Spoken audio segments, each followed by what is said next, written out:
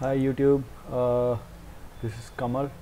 So today we are going to solve Silo from Hack the Box. Yeah, I know this is my 7th or 8th video during for my OSCP, but yes, from last 1 year I have not uploaded any video due to some I was busy in another tasks. I can't explain here, but yes, I was busy. So let's, without wasting any time, let's start our to solve the silo. So let's try to ping first one silo, that is 10.10.82. yeah, we are able to ping. So now we are going to run a nmap scan, sc for default scripts, sv for the running versions of running services, v for verbose, then 10.10.10.82. yeah, so basically silo, I already solved the silo. So without wasting any time or going to any rabbit holes, what I'll try to do to exploit the real vulnerability which is based on silo is based on, right? So basically silo is exploitable to oracle TNS listener vulnerability. So what is the root cause, little analytics of the vulnerability. So there is a port number 1521 where oracle TNS is running on this system. So as per the version of this oracle database, we can say check that is vulnerable to that particular vulnerability. So what is the TNS? Transport network protocol, right? So when oracle database, basically RDBMS relation database is installed on the server or system, it try to interact with the other services using TNS listeners, right? So what we are going to do, we are first of all will try to find the SIDs. So what are the SIDs? SID is service identifier, nothing like I can say it's a common of the database names, right? So we'll try to figure out the SIDs for the running version of the oracle database on the system. Then we will try to guess the password basically and username or for this listener, right, to log in. Then we will upload a file using that particular username file, password. Then we'll try to run that our exploit and try to get a reverse shell, right? So there are lots of tools by we can do this, but today I am going to use odat, which is basically oracle database automated exploitable tools kind of something, right? So yes, we can also use hydra to enumerate the SIDs and username passwords. So today I'll show you how we can enumerate the SIDs using hydra also, as well as odat. But yes, it's upon you guys. If you want to go ahead with the hydra to enumerate the username and passwords, then you can check it on the Google. You will find a pretty much a good sources by other searchers, or I can say the guys or who put that their knowledge on the Medium or GitHub and wherever they are on personal websites, right? So here you can see our nmap is scan completed. We have 80 port, there is 85 Microsoft running, 808 Oracle XML DB Enterprise Edition, which is unauthorized, basic XDB. Then we have what we have, yeah, we have 1521 Oracle TNS listener. So by searching the Google, or you can check that this version is vulnerable to the TNS listener vulnerability. So without wasting of that time searching Google, and then I'll just move to that exploitation part, right? So hope it is visible to you.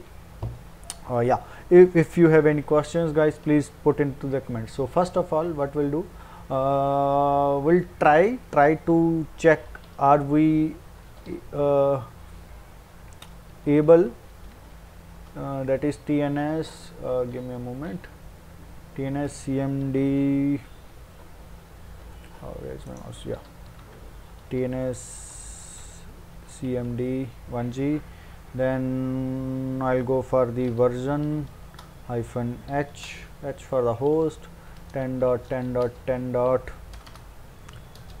that is our 82, and press enter. Yeah, so it's showing error because it's password protected. Yes, we can run the hydra to get the passwords for this, but yeah, I am not wasting my time for that.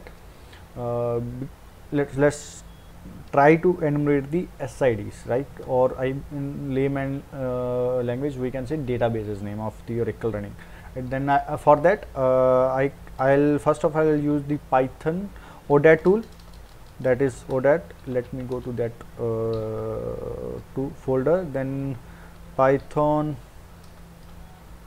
3, then we'll put odat, okay, then sidguesser, I think, yeah, sidguesser, that is sidguesser, if I'm not make a typo here. Then we'll put -s for the source, then 10.10.10. our IP, yeah.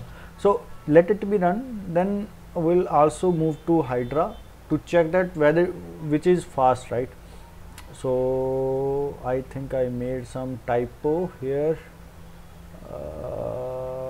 Yeah, I made typo in guesser, that is guesser, yeah.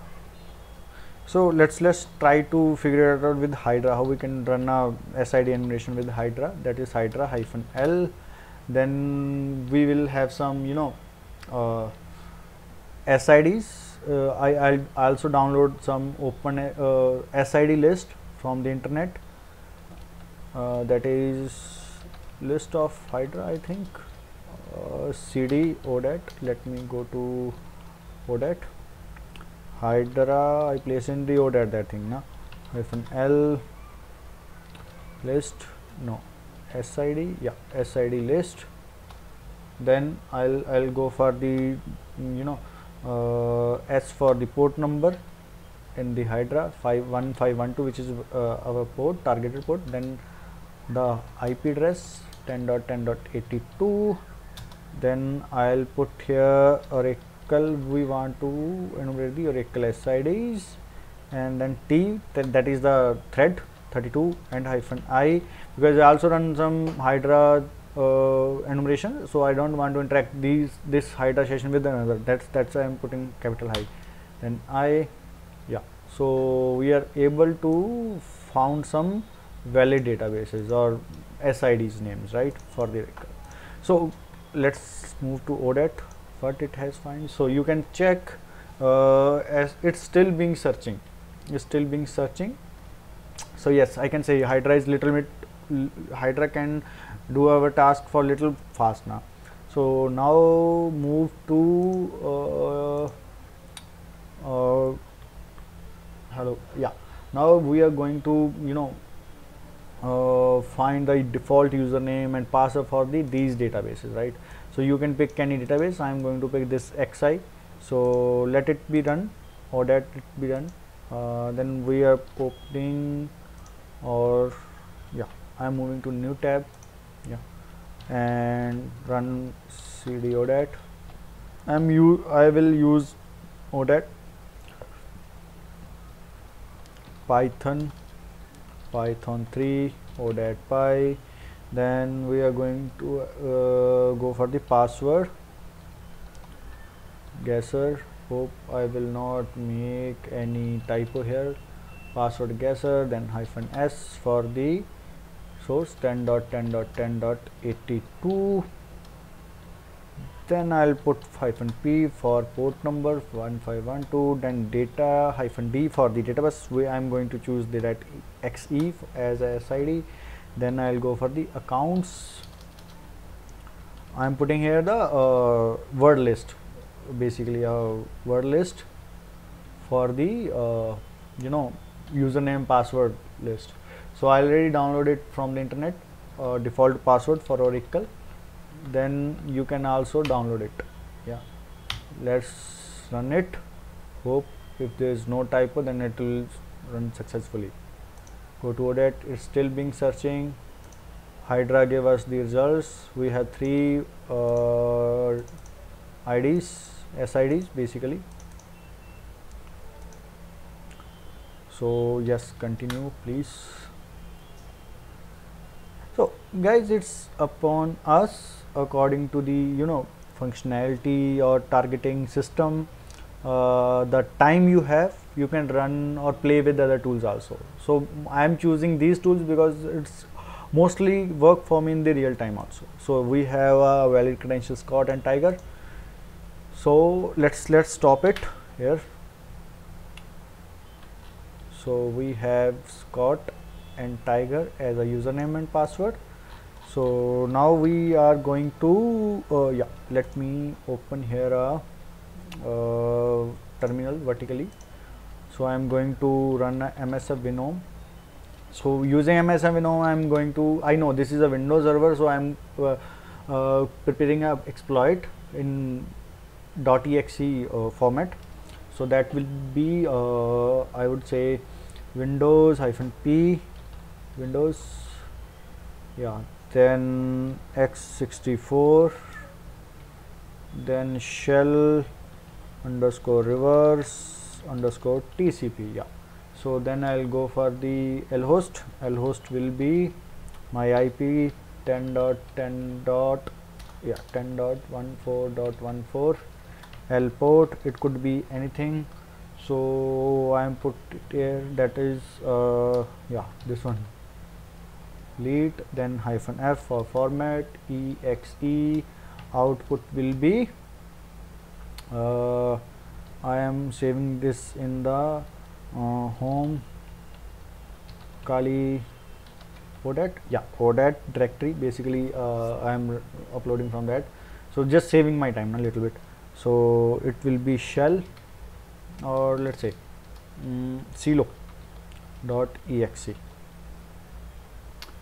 Enter. Let's wait for a moment.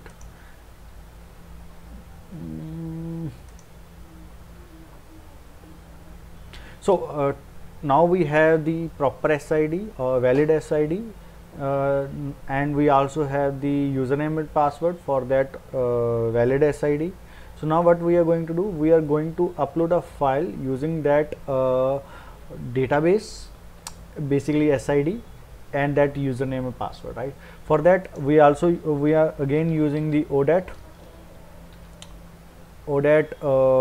utility module. Basically there is a module in odat, that is utl file upload. I think I'm Python 3 odat. I think I am messing with something. Python odat, then we have a utility that is utl file,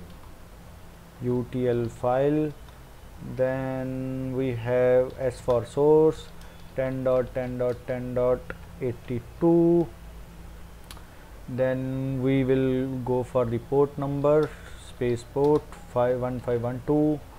then I will go for the capital U, basically that is our username, that is Scott, capital P hyphen capital P for the password. Password would be Tiger, right?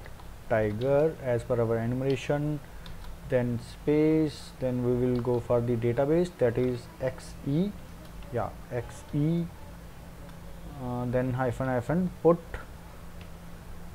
file slash, I am going to put it in the temp folder of the that Windows server, targeted server our. So name it as silo.exe. so ours then silo.exe. Press enter. Let's see what we have here. Yeah, so it giving us a error, right? I think I may, yeah, I just again typo here, that is put, not pyt.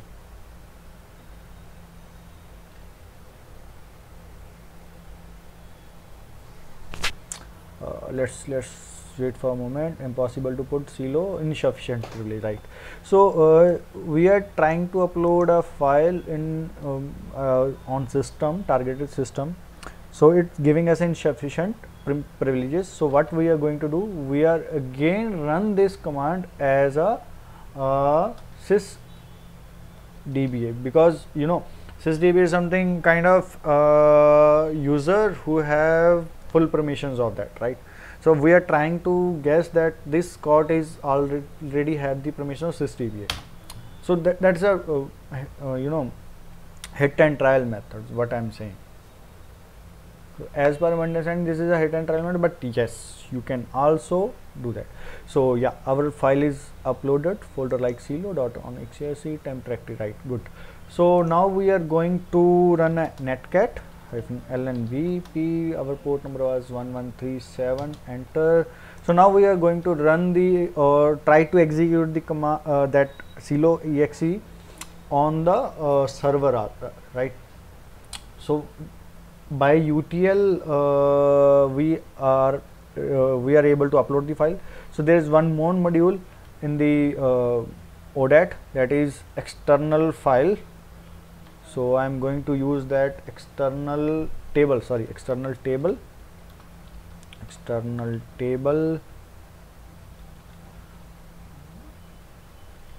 Yeah, let me external table.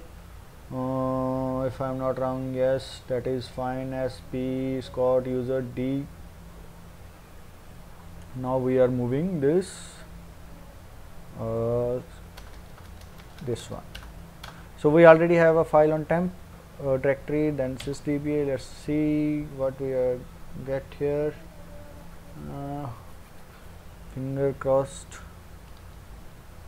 Yeah, I used put file, so we are not need any file put here. Yes, that is execute. Sorry, that would be execute. We have to execute the file. So that is temp in temp directory. Yeah, temp directory silo. Oh, again made mistake. Temp silo. Yeah, silly mistakes now.